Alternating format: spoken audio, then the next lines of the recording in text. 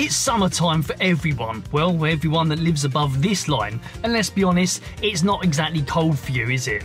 Ever. So now is the best time for some PlayStation games that give you that summer holiday vibe. Tall palm trees, crystal clear seas, and Chinese guys selling obviously fake watches on the beach. So here's 5 PlayStation games to get you there.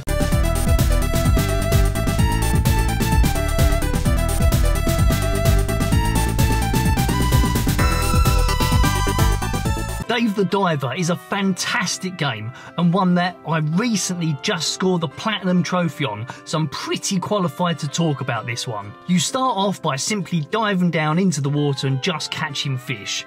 Just this though is enough to pull you into the game straight away.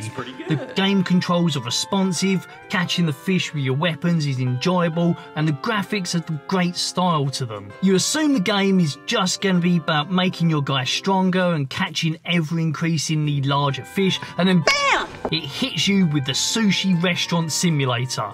So you're catching fish by day and then using them in your sushi restaurant at night. You can hire staff and catch more impressive fish to earn more sushi money, and then you think you have the game figured out. You're going deeper and deeper to catch better fish to make sushi from, and then BAM! BAM! Undiscovered sea people mural in a cave. But to find out more, you'll need to dive even deeper into the sea, and you'll need really good gear, which requires a lot of money. And just when you thought you knew where you stood with this game, BAM! BAM! BAM! Farm management, Pokemon collecting, boss creatures, mini games, fish management. All this, as well as a sprawling storyline, soon changes what you thought was going to be a 10-hour indie title into a 60-hour fish-based epic. This is a digital title that you can get for the PS4 and PS5, although I read online that if you play on anything other than a PS5, your load times can be pretty long. But maybe you want your tropical game to have faster paced action. If so, then let me turn your attention towards Motorstorm Pacific Rift. This PlayStation 3 game is a sequel to the incredible Motorstorm, but where that title had you mudsliding like a junkie at Glastonbury, now you're ploughing through the bush like an adult film star in the 70s. If you haven't played this game, what have you been doing? You take to multiple tropical locations in buggies, bikes, cars, mud pluggers, which are somehow different to 4x4s, lorries and even monster trucks as clearly displayed on the game's cover. You normally have different types of vehicles in each race, which keeps things interesting. Bikes are quick and nimble, but will turn into sandwich filling if hit by a truck. Each different machine is equipped with a nitro boost and crashes are frequent and spectacular. The ground gets ripped up as you speed over it, various trackside objects can be destroyed, and you can even take different paths around each track. The courses look great, they play great, and you have an absolute banger of a soundtrack to race along to. This package is still so much fun, and I recommend you play this game. Now you can get this up and running with higher frame rates and better resolution using modern PC emulation. But from the YouTube videos I've seen, the nitro screen shaking effect looks hideous, so maybe it was something that was coded to only look right at the original 30 frames per second of the original game. The next game is also one that's been rejigged around a little bit, but is utterly flawless. This is Boku no Natsuyasumi 2 on the PlayStation 2, and the rejigging here is that this is an English translation of a Japanese-only game. The fantastic Hilltop Works is responsible for the English patch, and you can get that through his X social media feed, or if you look hard enough around the internet, you can find pre-patched ISO files ready to go. I'm sure many of you would have already seen the groundbreaking 6-hour action button review of Boku no Natsuyasumi on the PS1, so you know why this game is an absolute must-play during the summer holiday season. But for those of you unfamiliar with Boku and Chill, let me show you why you need this game. Although there is a vast story to be found here and a video game which is a lot of fun, what you really have here is a 1975 Japanese summer holiday experience.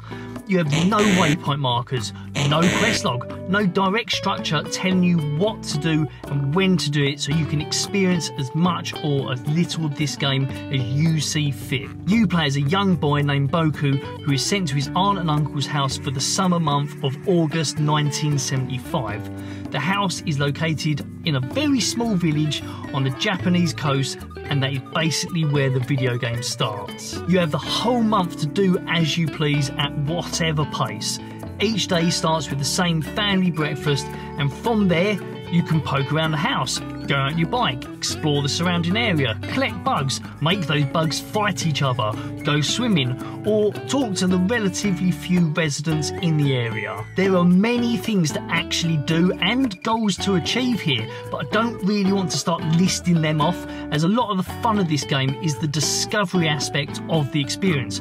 But we'll give you a brief example and then a couple of game pointers. So one morning over breakfast, your uncle will mention that he saw a homemade rocket going off on the other side of the bay, but then disappeared.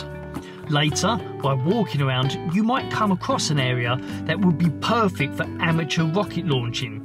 So you decide to have a swim around in the water in that area, and you come across used rocket parts in the water, which will come in handy later. The game only gives you the dialogue at the breakfast table. The rest is up to you to work out and piece together. That is most of the plot elements in Boku no Nasu 2. The game will offer you a passing morsel of information, and you have to take it and just run with it. The only tips I'll give you is collecting the dinosaur bottle caps will increase how much time you can spend underwater, and being able to dive deep down will help you uncover all sorts of things.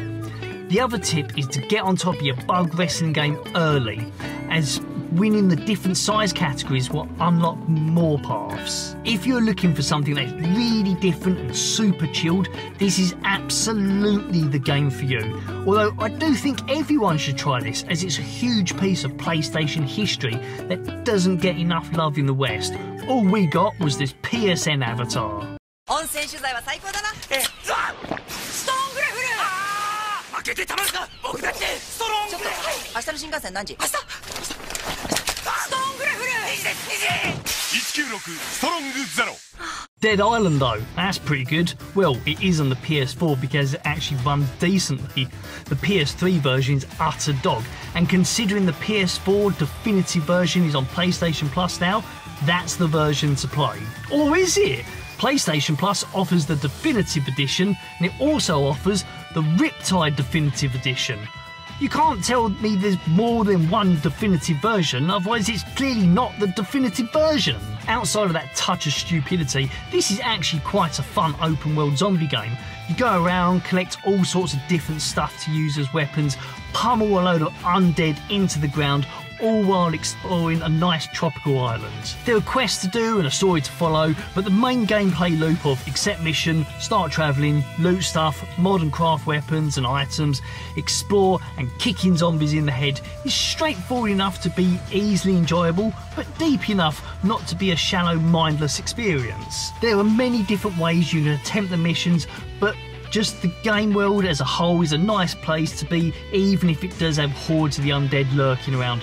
I enjoyed this a lot more than I thought I would, considering how bored I am of open world games these days.